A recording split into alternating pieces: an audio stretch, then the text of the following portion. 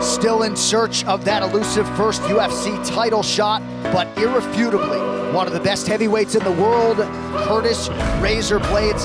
Hell of an athlete, a big, strong, heavy guy. Perhaps the best of the next generation. I'm the most dangerous heavyweight in every situation imaginable. He's going to pressure you. He's going to get into your face, and he's going to take you down. And when he gets on top, he is vicious, he is cruel. He punishes his opponent.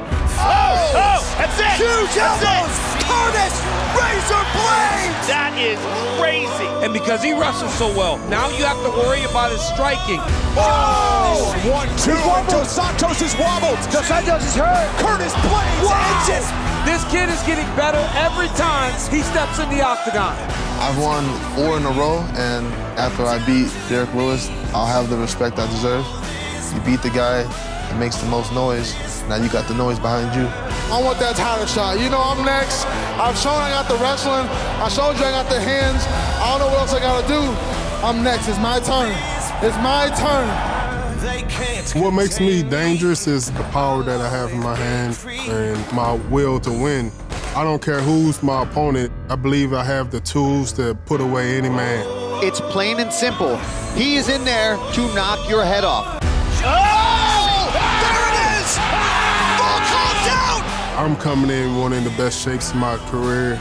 A lot quicker, more agile. Oh! Big right!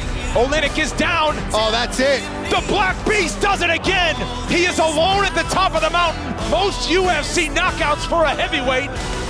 It's my time now to really prove to these guys that it's not going to be easy whenever they see my name on that paper. The Black Beast, yet again!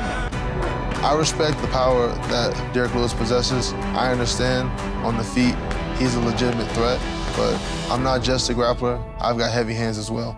Oh, Curtis cracked him! Curtis Blaydes by TKO! This fight right here is going to be very violent, very bloody. I feel like I could break Curtis by the 3rd round, and that's what's going to happen. Derrick Lewis only has one half the victory. He has to keep me on the feet, and that's one of the things I don't plan on letting happen. It's going to be a very intense battle. We both want the title shot right after this, and I believe that I can get the job done.